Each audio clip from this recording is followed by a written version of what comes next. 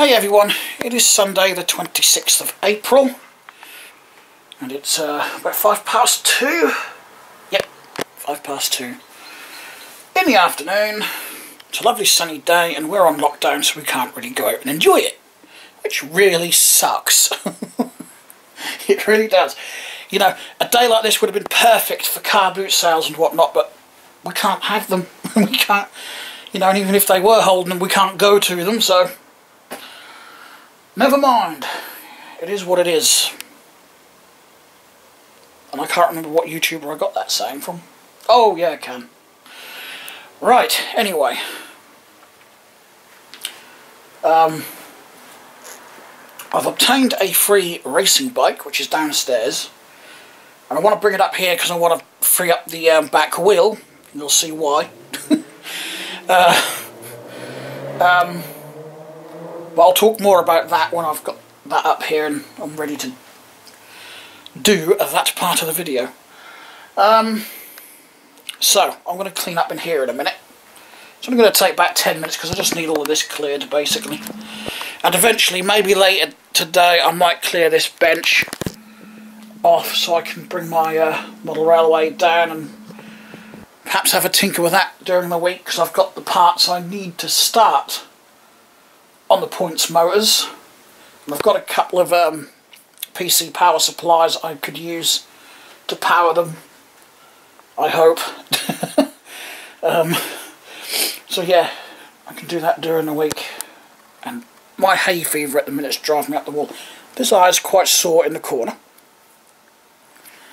I'm getting constant grit and muck in my eyes. I keep getting a tickly cough every now and again. And I've got the sniff. Right. There's a few more things before I shut the camera off. You saw my lampy lamps video. So here they are in daylight. Or, well, I was going to say all of my Tildorns, but it's not actually. It's all the ones that, well, my favourite of the Tildorns that I've got. And believe it or not, apart from the 3 amber ones, I bought all of these from the same person. He's also a collector. And he helped me out quite a lot. It's the same person I got all these light bars from. That's another project I want to get started as well. Get these wired up. Or get the ones wired up that I want wired up at least. And yes, he did give me that taillight cluster. We'll have a look at that as well in another video. See what that's like. It's the left side taillight cluster for a trailer. I think I worked it out as a 7 function. 1, 2, 3, 4, 5 function, sorry. Yeah. Fog light, taillight, brake light, turn signal, reverse light. Yeah. So, maybe today if I feel up to it, I've got some JSP lamps that I want to hang up here. Another Dorman there to hang there. Then this wall will be all Dorman lamps, apart from the big stop sign in the middle, which is actually JSP. But I don't really want to move that, so I could move it and put it right there. But then I won't have anywhere to put these ones, so it can stay where it is. Right. Kitchen. I'm in the middle of restoring another car, but the paintwork here is not working in my favour. Now I've got a decision to make, because I can actually see where I've patched it there, because it wasn't coming out quite right. Do I try another coat of paint, if I can squeeze another coat of paint out of my gold can there, and a bit of lacquer just to see how it comes up, because pretty much that is the only area that is bugging me on this car. The door was also a problem on this side. That's the left side door. But I've redone that and it's come up quite nice this time, so I'm happy with that. But if I can't get this to look any better, then the chances are I'm going to have to put this through the paint stripper. And in fact, I can see another imperfection right there, so I think that's going to be my best course of action. Is that an imperfection or is that a mould line? It could be a mould line actually.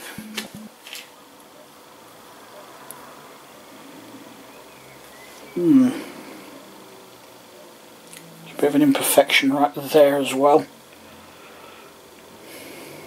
A few too many imperfections, I think. I might have to take my little sanding wheel to it, as well as the wire wheel. That's what I did to that door to get it to come up much better. I've got some more gold paint at Mum's, so next time I'm down there I can pick that up. Yeah, I think I will actually strip that back and start again, because I've actually done quite a lot of work to detail the front bit. It's all one plastic piece, and I've gone over it with a nice silver paint pen. And I've done all the wheels, and I've even done the rear bumper so it matches the front. No, it seems ridiculous that I've gone through all that work to make it look nice, cleaned up all the interior, and I've got all these little imperfections all over it. So that will go through the stripper, which I've got over here in a glass Branston pickle jar. Do not get that crap on your skin. In fact, when I first used it, I was using these gloves, these little disposable ones, and it actually ate through the finger. A couple of fingers on one of the gloves. So I had to pull these out of the cup. I'm glad I've got these under my kitchen sink. So yeah, always wear gloves when handling that stuff. That is some real potent stuff. My stepdad bought a 5 litre bottle of it to strip the paint off of the Mini when we get to that point. He said I could pinch a jar full of it. It's quite a gel-like substance. Come near that. He wants his food. I've got his food covered up at the minute because of the blasted flies, so I'm going to uncover it for him. And he can come in here and help himself. A little bath for the plastics. So I think that's going to be my plan of action with that little Rolls Royce. And while we're on the subject of cars, here's one that I finished yesterday. A little gold Ford Cortina. Hasn't that come up nice? I've tried doing a bit of detailing on these with my silver pen, but it ain't come out that well. Too much paint comes out with it. So what I need, or what I'm going to stick to doing, I think, is using the tin of paint and a very fine paintbrush. With literally just a smidge of paint on the end of it. That's all you need. Because if not, it just flows everywhere if you've got too much paint on it. Alright, so the other thing I did this morning is change that light fitting. There's the old one. 2 of the bulbs have actually blown in that one.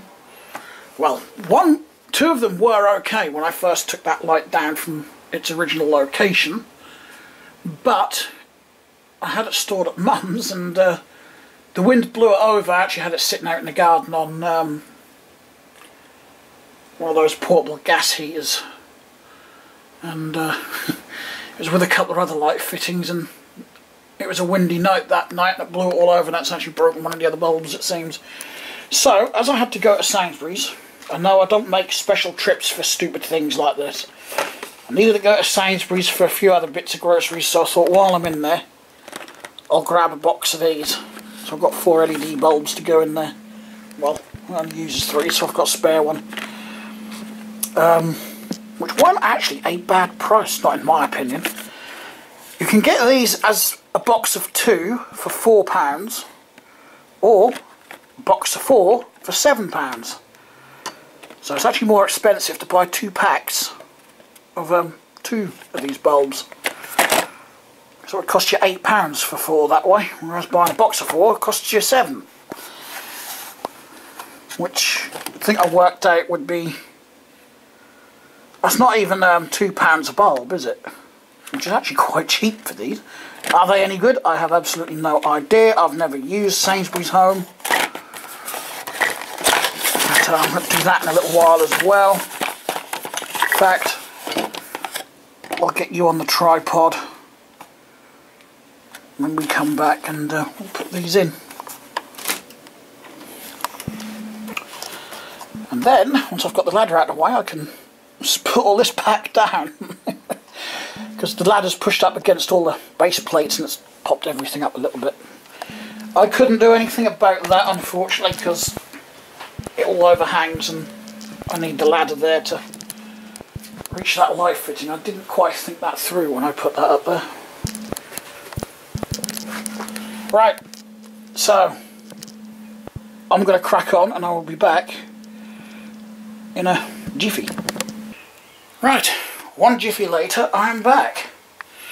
So I've got the bike up here, but before we get to that, I have got those up on the wall and only just managed to get that. Are you going to focus?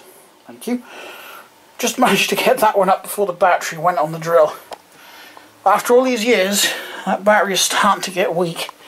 It's not holding the charge like it used to. But it's taken, I've had it over 10 years. Anyway, here we are. I'm going to park my arse in the bed.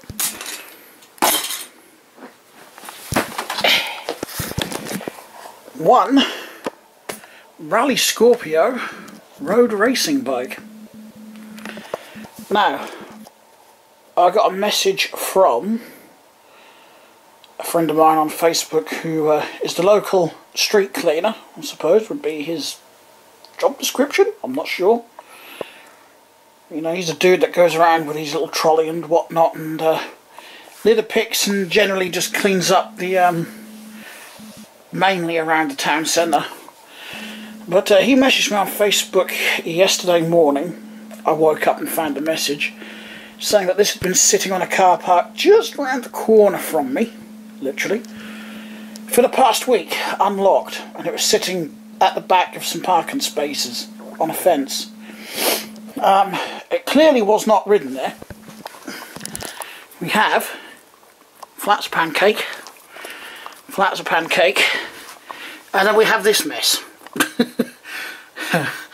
Yeah, that's actually well and truly all wrapped around there. Not quite sure what happened there, but anyway. So we've got a bit of a rise in fly tipping at the minute, which seems to be a phrase not many Americans know. It seems to be quite a British phrase. Fly tipping just means illegally dumping your rubbish where it's not meant to be, for example on the side of the road, on a public area like a little public green area or a park, or on the edge of a farmer's field, in a woods, anywhere like that where your rubbish is not meant to be, where you don't have permission to put it, I should add. It's what we call fly tipping here. I think we call it that because you tip your rubbish and you do it on the fly. You know, you just drive up somewhere, chuck it out, drive off. And I've got a feeling, and I'd be willing to bet money on it, that someone reversed into the parking space where this was found, so the back was up against the fence, waited until it was all clear and there was nobody around, hopped out, opened their boot, chucked the bike out on the fence and drove off. Which is a bit of a shame because that is a lovely looking frame. Unfortunately, it's way too tall for me. It's actually taller than my black Rally, which I've forgotten what model Rally that is now. Which is a shame, because I actually do like this as well. I'd have kept both. But the plan for this is that I want to steal a few parts from it. Besides, this hasn't got what they call the cheater brake levers, where you have the extra one come round here, which I would have liked. And to be honest, if this had those, I would have swapped the handlebars straight over onto mine. Just taken that bit out, cleaned all this up and swapped them straight over. But this hasn't, and I don't want those. I like to have both options. But what I do want to pinch is the alloy brake calipers rather. Swap them for the ones on my black one. Because I wanted to upgrade to alloy ones on my other race set anyway, and I believe they're alloy. We've got magnet. Yep. Yep, they are alloy. Yeah. I was going to look for a pair on eBay. No, I don't need to. I can just swap them for this one. And these wheels, I don't actually like the black wheels, alloy wheels, on my other bike. So I'm going to take those wheels off and put these ones on. Once I've untangled that mess. That's a hell of a mess. Alright. also came with this rally pump. I'm actually going to use this. I know the pump works. I've already tried it, but I'm going to use this to pump these tyres up just to see if they are punctured or if they've just gone flat from being sat. My guess is this got stood up because this broke off from the bike. It looks like the bolt's missing, so maybe the bolt has come off and that fell off. Probably got wrapped around the wheel while that was in motion. So I actually might swap the wheels if this wheel is not buckled. But I can't spin the wheel to find out yet because all of that is choking it all up. Yeah, plus I wanted tyres like this on my other bike as well. But yeah, even if I drop that seat, I'm pretty sure there's a hope in hell's chance I'm going to get on that. But I don't think I'll put my black wheels in this one. But this frame I will keep as a future project, perhaps to fix up after this lockdown is done. I've got a Claude Butler mountain bike to do as well. I stole the forks out of that. I paid 20 quid for it. It's from a lady I've bought several bikes from recently. Her and her partner offered me that one as it was. It needed a lot of work, so I paid 20 quid for it. And my plan was to take the forks out of that Claude Butler and put them in my grey Claude Butler, the very first one that I built 4 years ago, because the forks were a bit too squishy for my liking, a bit too soft. But it seems, from being sat in the shed for so long, they've stiffened up quite nicely actually, so I thought, well, I'll just leave those in. So I took the forks out and put those on my Saracen full suspension bike, which I've got a bit of a story behind that one as well. It was, actually I'll tell you that story when I've got the bike back here, because I can do a video on that maybe. But yeah, to cut a long story short, I sold that particular bike to a lady I knew over 10 years ago, and I'd always said, if you ever want to sell it, I'll buy it back. And finally, last year, she wanted to sell it. It was in quite a state, but she wanted to sell it, so I bought it back and I fixed it all up again. But the front forks, after all these years, were completely knackered. Not anymore. It's got a decent pair in there. So, I don't even know where to start with this. I suppose I better start by trying to get that derailleur and chain out of that mess. I think what I might do is cut the chain, but I've only got a dinky little junior hacksaw here, unfortunately. Could do with my big one. Where is it? It's in here somewhere. Shit.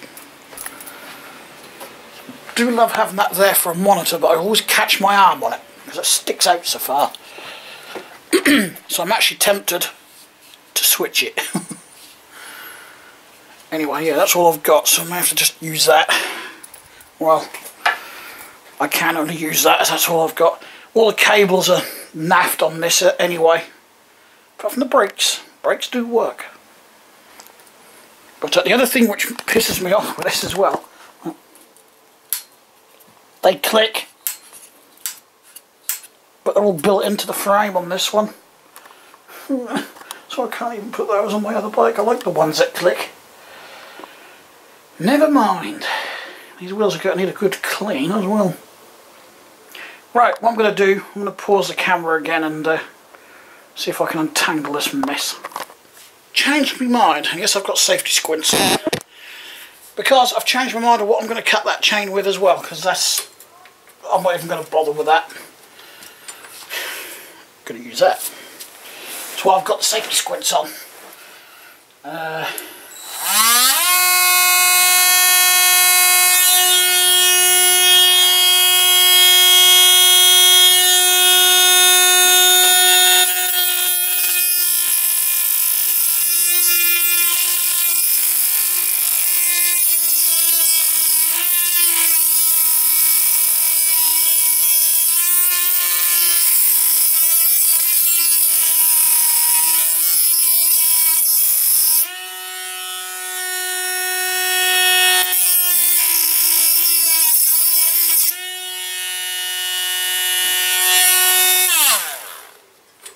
Snap that now. Oh, it's a bit toasty.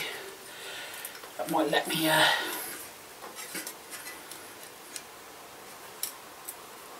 nope, that's actually pretty tough. I'm going to have to cut the other bit.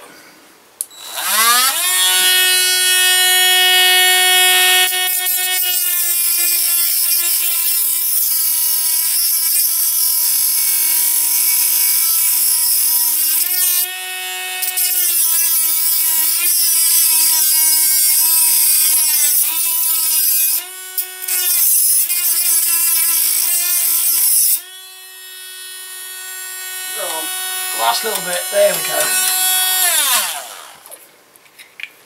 Didn't see why I had those on. That's why I invested in a couple of pairs. Right. So, that's actually got bloody wedged around that bottom bracket as well, hasn't it? Oh, that's still hot. Oh, no, put it out. There we go. Right. Yeah. You do tend to taste that. That's the only downside with it.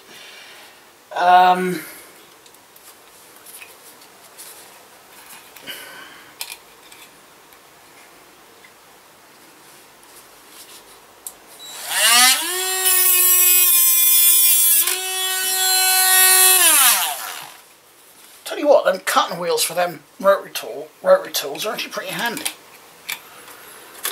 There we go. I can pull that out of there. That's supposed to... There we go. I'm nearly there, I think. But this dragger is actually pretty well wedged. That's well wedged behind that wheel. Not anymore. There we go. I'm going to take that off. Is that free? That is free. Good. Bottom bracket. That's good. For some reason, we've got a rear light bracket there. I'm guessing at one point that was actually up here somewhere. Like that. It has got a front light bracket as well. Probably long gone by now. Right, shall we see if we can get some air in these tyres? Well, I can remember where I put the pump. Oh, come on, it's a big long white thing. Let's get that out of the way. I should get that off. Yep. This would actually fix up into a nice bike, and there's so many things that you could do with this. You could turn it into a gravel bike, you could turn it into a fixie, you could turn it into a single speed, which is almost the same as a fixie, but with a fixie you don't have that freewheel motion. That's the difference. So you can't stop pedalling, because if you do you'll come off the bike and that'll ruin your day. Right. I don't know where the pump is. Oh. I had it not so long ago. Here we go. I think this pump can definitely go on my other bike as well. Whoa! See the dust come out of that? So, that goes on there. I've actually got a grey one of these frame pumps as well.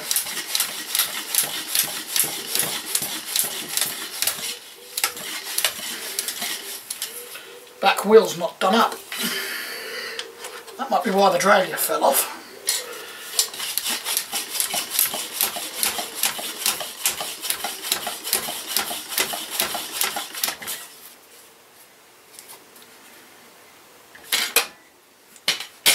That worked better than the little screw-on adapters you get.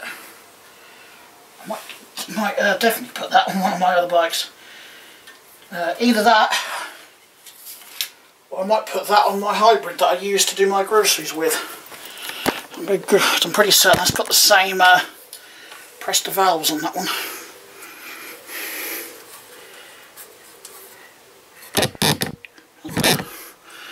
Right.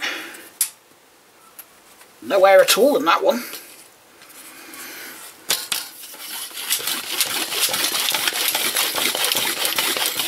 quick release front wheel on this.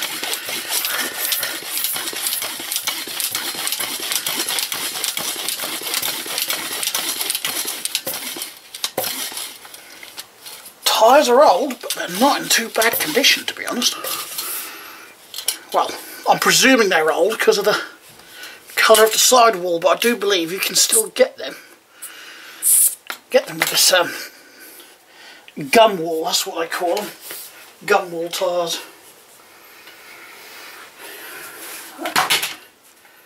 So far it's sitting on 2 pumped up wheels.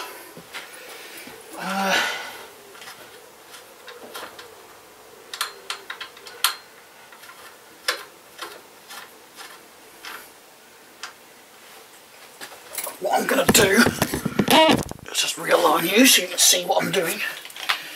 Pull the chain out of this. I'm going to go and find a 15mm spanner.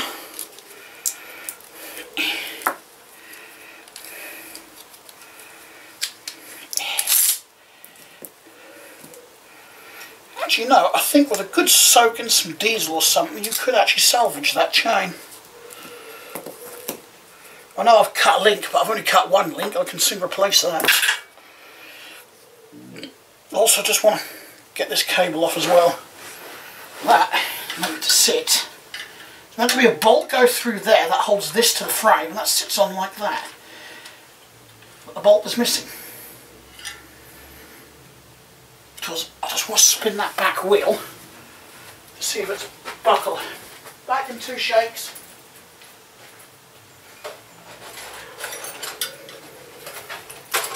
I'll try spanners here. So, what did I want? What, a 15, didn't I? It's a 16 and 17. Was that 16? No, 17. That's close. 14, 15. There we go. Still hold now. Obviously, when I do fix this up later, I will put a bolt through there. Right, now what a 9mm. It's going to be... use one of these barbell spanners. Well, be careful with these barbell spanners because you can snap the bloody things. Very good spanners, I do like using them. Well, I can find a 9mm. Is that a 9mm? No. So I won the 9mm then. Yep. Ooh. There we go.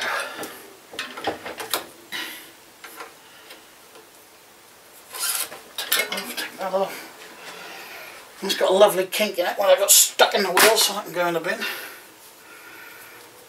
Let's wrap this bit of cable up out the way. Or not. Right. Is the wheel buckled? Place your bets.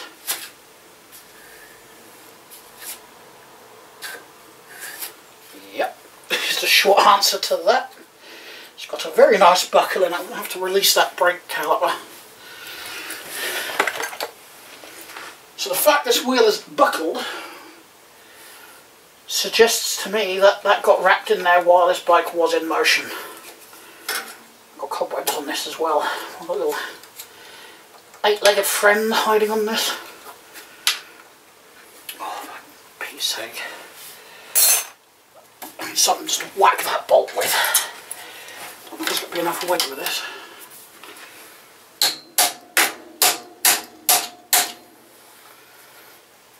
Stuff me, that's in there pretty well.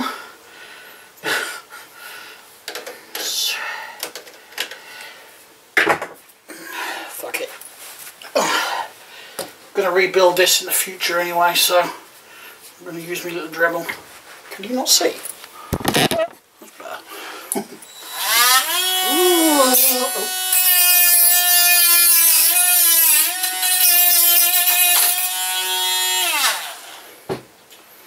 Silly me, forgot to put my specs on. There. That's not too bad though, I can straighten that. I'm not going to worry about that one, but the front. Front's fine, so it's just the rear. Yeah, I can straighten that, not a problem. Not a problem at all. Right.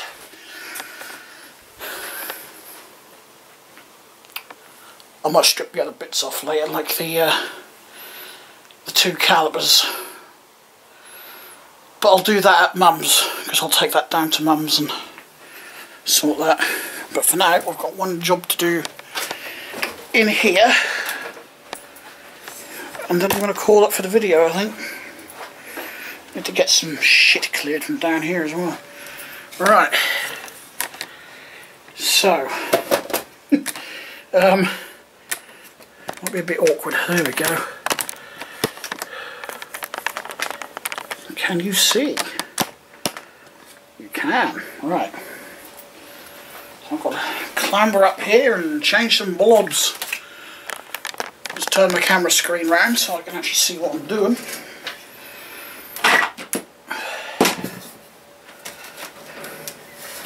Yeah, while I monkey up this very precariously placed ladder.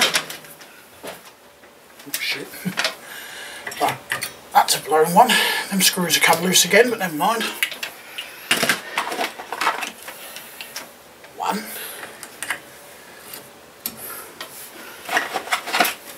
2.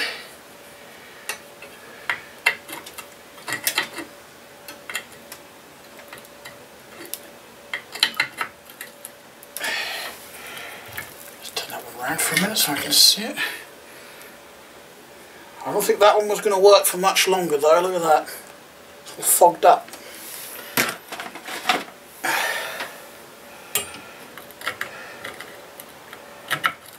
3. Right. I can't reach the switch. Oh, my head is only just on camera. Right. Let me just hop down.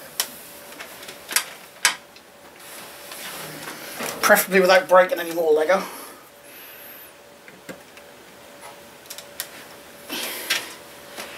Right. Light! They're all working! So I've just got to get up there and just line them up now. So,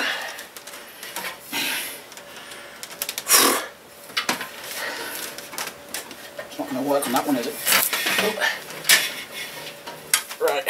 I am here. Turn that one that way, I think. Somewhere there. I might have to play around with these 2 later. That one can go over to the display somewhere.